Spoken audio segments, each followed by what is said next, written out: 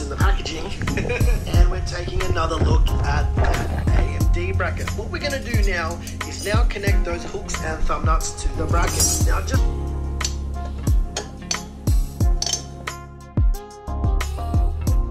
Oh yeah, my thermal paste is hot because I just played.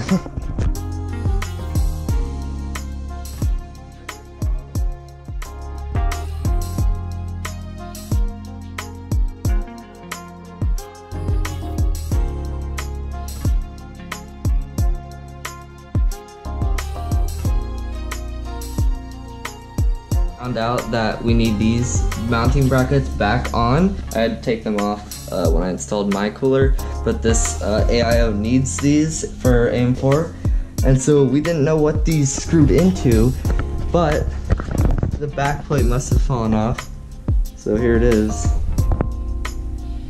And yeah, that just goes in there. I don't know how people clean these components. I guess if you took the PC all apart, then you could, really. Oh, so dusty.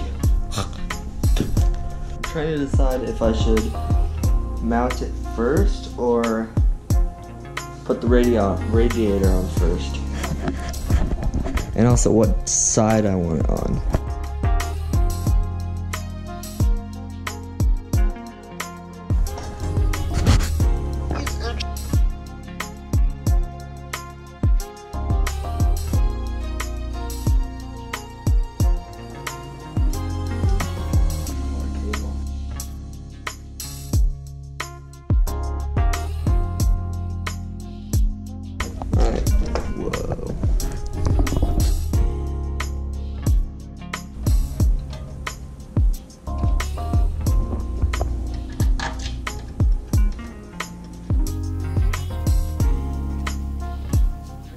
Alright, back on the big camera, finally.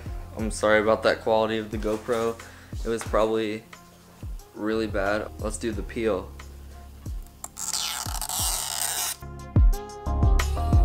Wow. Not even lying, the build looks insane, and just wait until I get a graphics card. Guys, I cleaned this front panel 1 week ago, 7 days. It is disgusting. Let's go clean this out.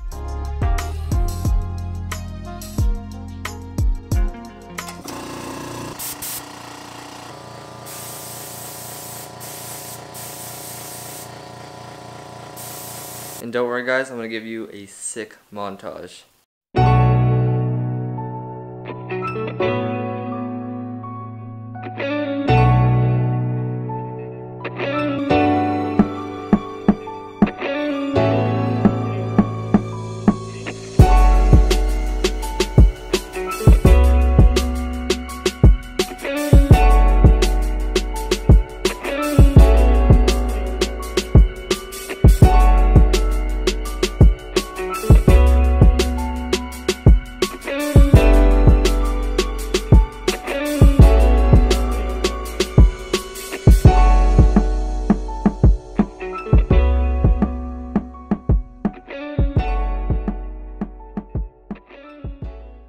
I just realized at this point, my whole PC's Corsair themed. I got the Corsair case, liquid cooler, RAM, power supply.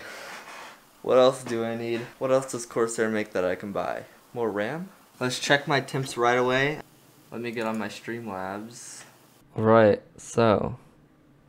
Oh yeah, I forgot I'm overclocking too. Not in this video though. That's gonna be in a new video coming in a couple weeks, a week or two. Let's load up IQ to see if it recognized it. And there's air coming out of the top now. Oh, here it is, it popped up. H100 RGB Pro XT. Oh, yeah, they're only spinning at 600 RPMs. Ooh, and it tells you the pump, the temp. Let me load up core temp, which will tell me my CPU's temperature. 37. I know it's like normal idle, but for my CPU, it's actually it's like actually lower. Before I usually get like 40 Celsius idle. Let's go balanced. Actually, let's just go extreme. And pump. I don't know what changes on the pump. I guess it pumps more air or more water. Yeah, the pump went up more. My fans are up more. This got really loud and I'm scared. Oh my gosh, I can feel like air coming out of this fast. Extreme means extreme. This is their max RPMs. I can't wait to see my gaming temps, because usually they go from 65, 70 if I'm overclocked. But look at this. I can set it to temperature and I can set it to my my temperature, so it will basically tell me if my CPU is getting hot. And that's pretty sick. Now, to test this out, I'm actually going to, what we can do is run a stress test. Okay, let's run this stress test. Stress CPU. Oh wait, we can also bench it. We'll just stress it for now. Alright, starting timer now. Oh, that's funny. I'm used to my old fan, when something was task consuming, it was like, but now it's gonna stay consistent, so that's kind of nice at least. Whoa. Oh my gosh. Okay, my speed, look at my speed on Task Manager. Before, when I was at 100% all cores, I was running 3.66. Now it's 3.76. Let's go. I mean, this is with no overclock too. I don't know why that is. I guess just because the temps are low. No way. With this stress test, I'm not even getting past 50 Celsius. Usually I would get like 70 to 80 on this thing. The next test will be, I'll render a 4K video, and I remember just by memory, last time I rendered this same 4K video, my temperatures went up to 80, and so we're gonna see the real difference. Let's render something. Colorado drone edit. Let's see, this should be more intensive than that CPU-Z stress test. As you can see, we're at 100%. Yeah, we're not going past 51. Like, I have a lot of room to overclock right now. I'm probably gonna start with 4 gigahertz and then move to 4.2 if I still have good temps. A lot of people with this cooler were worried if it was gonna fit with the Vengeance RGB RAM, and it does, on my case at least.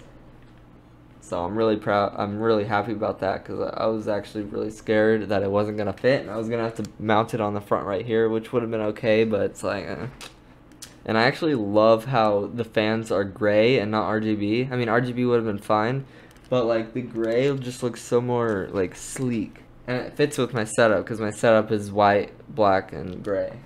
And by the way, guys, these fans are exhaust, not intake. So 3 fans right here are intake, and then exhaust, and then my back fan's exhaust. So like, I hope you guys enjoyed this video. Let me know in the comments if you have any questions. Please drop a like on this video because it helps the video and the channel.